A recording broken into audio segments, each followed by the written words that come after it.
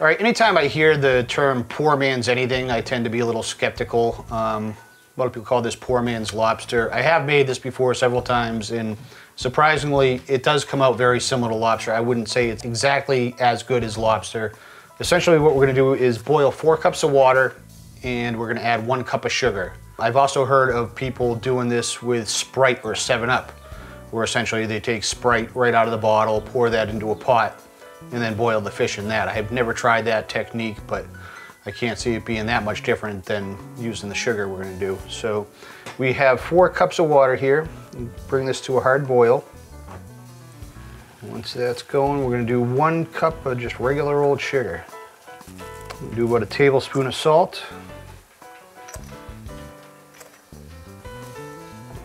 Give that a good stir to dissolve all that sugar.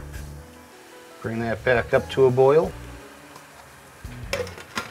All right, so we've added our sugar, a little bit of salt, we get a good boil. We're gonna turn off the heat and add in the fish. We're gonna cover the pot. Now we're gonna set a timer for 10 minutes. All right, while our fish is in the pot, soaking up that lovely sugar in there, we're gonna take about a half a stick of butter and put this into a metal baking dish. And we're just gonna melt this under the broiler, about 5 inches from the broiler. All right, 10 minutes is up, our fish is done, and our butter should be melted.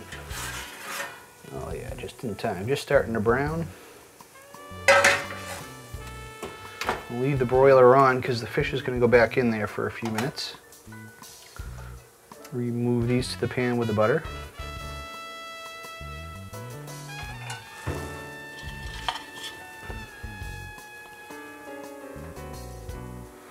Just want to spread these out evenly.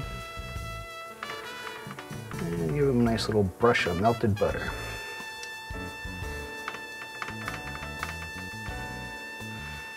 And we're going to fire these back under the broiler for about 4 minutes. We don't want them to completely brown. We just want to get a little bit of color and kind of cook some of that moisture out and dry them out a little bit. And obviously anytime you're broiling anything, you want to keep a good eye on it.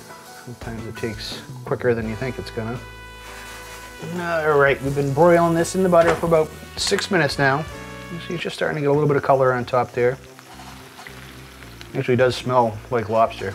Just remove this to a plate, and we're gonna allow this to cool down and chill. Now you certainly could eat this as is. It would be dynamite, would have a little bit of lobster flavor. What we're gonna do is continue working with this, make it into a lobster roll. We'll pop these guys in the refrigerator for about 10-15 minutes until they're at least room temperature. All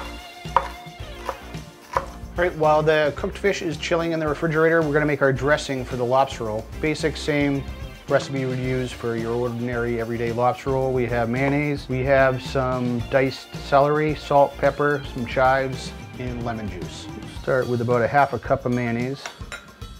So with the juice of half a lemon, I'll throw in about a tablespoon and a half of cut chives. We're going to save the rest to garnish at the end. And let's call that about 1/3 of a cup of diced celery. Black pepper. And a hefty pinch of salt.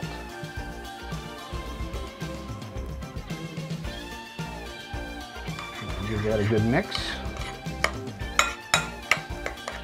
This is going to be enough to cover about 1 pound of cooked fish. All right, our fish has been chilling in the refrigerator for about 25 minutes now. It should be nice and cool. We're going to take that out and mix it in with the dressing.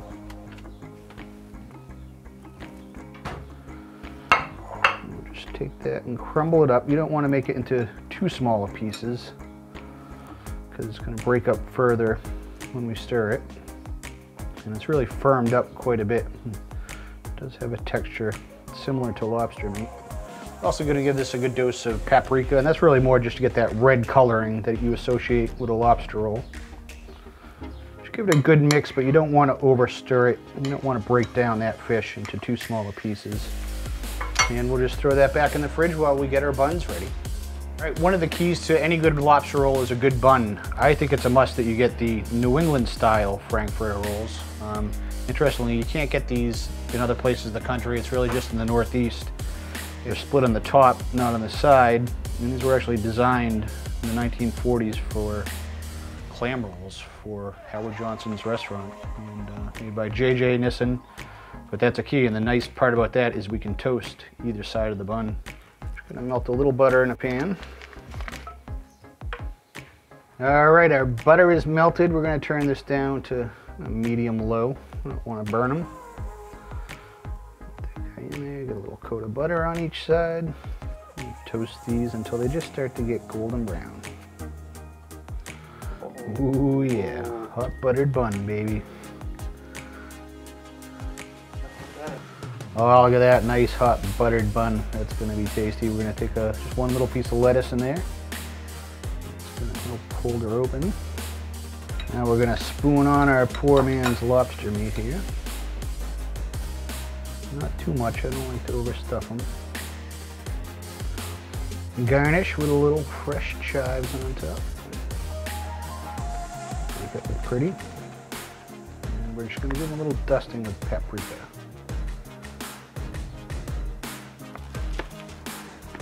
Gotta have potato chips with a lobster roll. All right, and there you have it, the finished product. We have taken scup, we've cooked it in boiling water with a good amount of sugar. We then put it under the broiler with some butter and made a salad, a dressing out of mayonnaise and the other accoutrements that you normally associate with a lobster roll. And now we have our poor man's lobster roll.